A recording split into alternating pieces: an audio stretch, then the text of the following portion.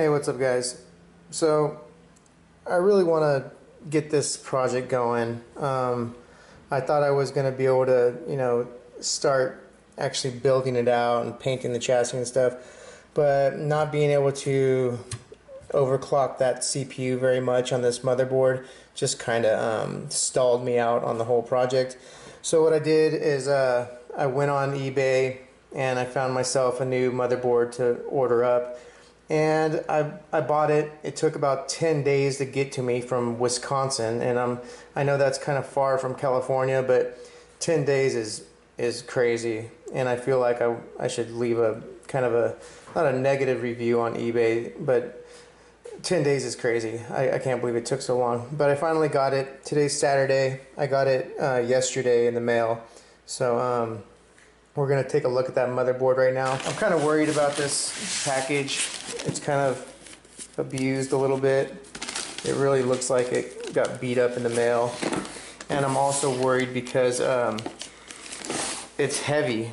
And I think it came with a heat sink and everything. And I think he might have just like left it on the board. So I don't know how bad it's been bounced around in the mail and stuff. But we're going to open up that motherboard right now. And hopefully, from what I read, it's a lot better board than this, and I should be able to get a pretty good overclock. And what I'm going to do is I'm just going to install that motherboard with this little bit of RAM that we have and the Athlon chip and see exactly what the difference is with that motherboard. I also have 8 gigabytes of RAM coming in the mail. I ordered that from China like 15 days ago. And it's finally here in America. So it just showed up in LA yesterday. So I should have that in the next few days. And then we'll go ahead and put that 8 gigabytes of RAM in the new motherboard and test that out too. So hopefully with a new motherboard where I can overclock the CPU to like 3.8, maybe even hopefully push it to 4. That'd be awesome. And then we'll be able to run this RX 560 at hopefully full bore. You know what I mean? I don't want to be bottlenecking this card very much. So let's go ahead and open up this motherboard and check it out, see what we got. So when I was on eBay, I was looking at quite a few different motherboards, and there were some that were a little prettier. You know what I mean? Like this one over here has like that gold colored PCB and stuff, and I saw a couple that were like black PCBs. They're a little bit newer, but they're still AM2, AM2 plus boards, but they didn't have as good of, like, after researching on the internet and stuff, they didn't have as good of specs and stuff, people talking about how they were able to overclock good. So this is actually in the real the box. Crazy. So there it is, the M3 A78EM. Wow. So it's got support for 100 watt CPU, 140 watt, excuse me. So I can do all the phenoms and all that stuff without having any issues. This other board, I'm pretty sure when I read on it, it had only a 95 watt limit. It's a pretty decent board. So let's check it out. The one thing I haven't said is how much I got it for. And with shipping and everything, it was $47. So I know that sounds like kind of a lot, but when you're talking about old motherboards and stuff, it's not too bad. I mean, 47 bucks is 47 bucks. Look at this guy. He didn't do any kind of wrapping. He didn't put any kind of bubble wrap or nothing. Just freaking the coolers on there and everything. Comes with the I/O. Look at that dirty fan. Jeez. I don't know, when I ship stuff on eBay, I think I might go a little bit overboard, but I just want to make sure that everything is nice and solid and protected. Comes with the user guide and all that stuff, which doesn't really matter all that much. Let's pull it out of here.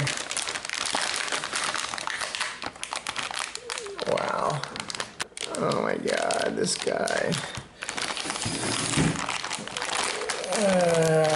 All the fucking front panel pins and stuff are all bent over.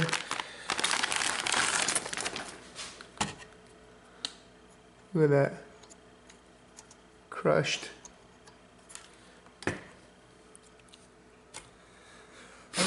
I mean, I guess it doesn't matter all that much since it's a little extension thing, but still.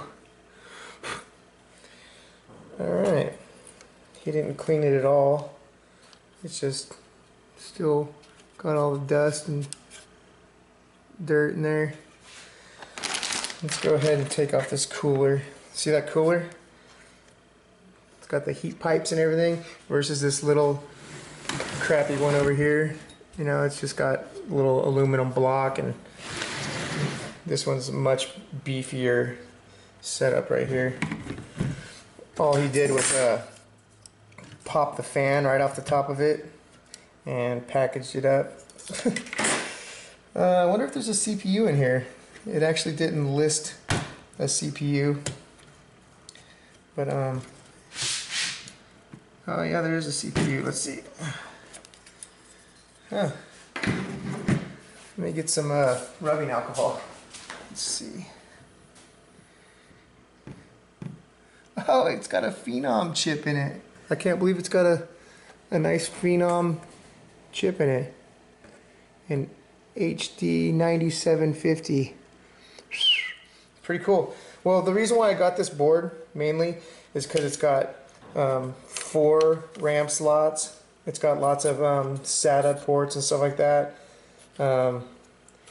Actually, I didn't realize that the board is kind of a, you know, dark brown, chocolate, almost a black, and all the ports back here are pretty nice. I mean, it's got the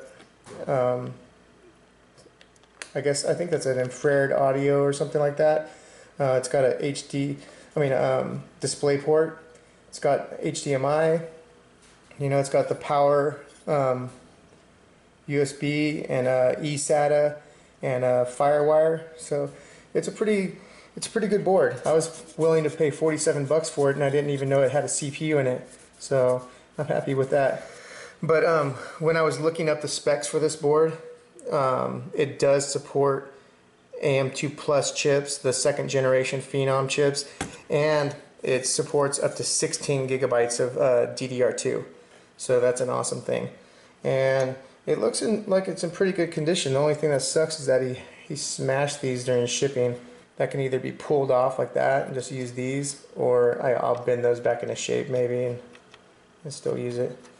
So there it is, the new board. I can't believe it's got a Phenom chip in it. That makes me pretty happy.